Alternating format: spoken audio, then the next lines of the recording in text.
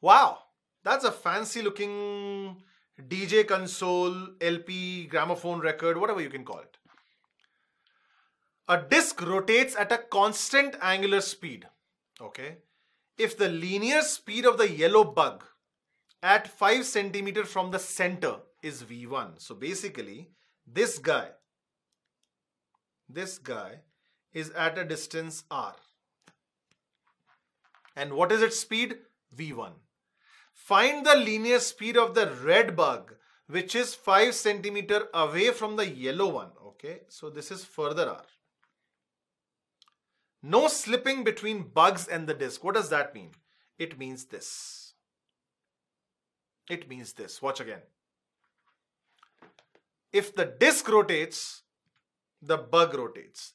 And the disk rotates with constant angular velocity. Now I want you to understand something. Watch it again one more time. Is the question clear? This happens. Got it? The question is, when the disk rotates, let's say, let me draw the positions.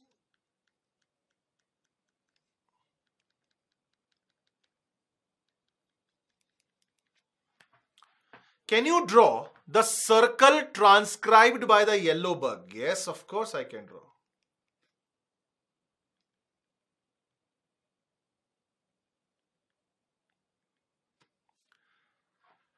This is the circle of the yellow bug. Okay. Can you draw the circle of the red bug? Of course I can draw.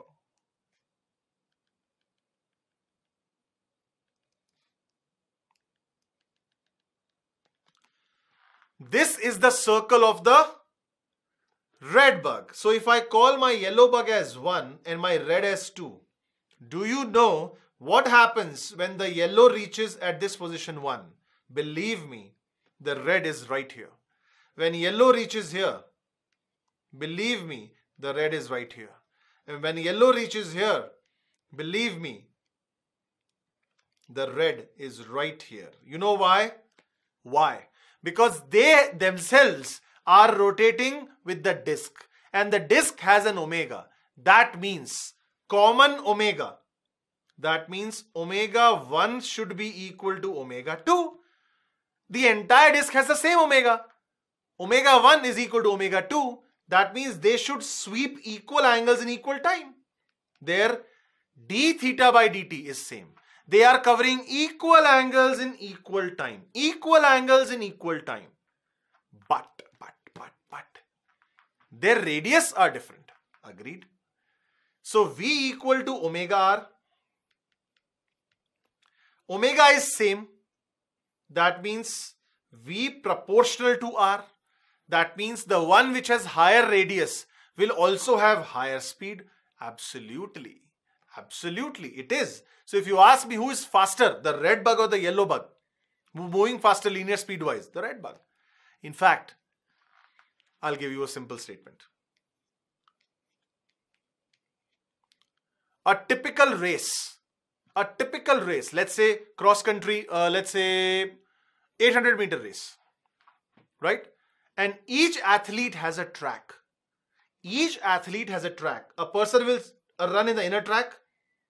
Another person will run in the outer track. Another person will run in the outermost track. Do you agree, as the track gets outer and outer, the track gets bigger and bigger? Then how is the race fair? How is the race fair? Race is fair because if you recall, there is a heads up distance given by. Not all athletes start parallelly. Athletes start with a heads up. If you recall a diagram of a race, this is how the diagram of the race looks like. One athlete starts here, the other starts here, the other starts here, the other starts here. They are given heads up. That heads up is given on the basis of what? Bigger track means bigger distance. So the bigger distance guy will have a head start. So this diagram has to be other way around. Do you understand that? Anyways, you got my point? Bigger track means more distance, 2 pi r. So here, Omega 1 is equal to omega 2 and V is equal to omega R. Perfect. We know this. That implies V1 by R1 is equal to V2 by R2. Agreed? For the red guy, V1 is V1.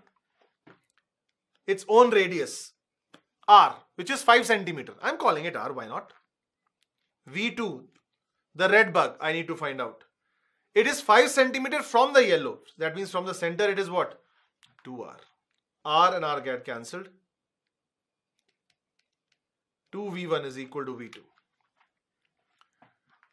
The red bug travels with 2V1 velocity. Question.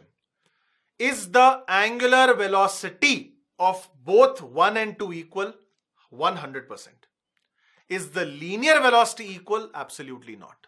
Because linear velocity depends on what? Angular velocity and radius. They have same omega but they have different radius. That's why different V. Understood? Getting better? Good. For more videos and live lectures on the JEE, click on the subscribe button now.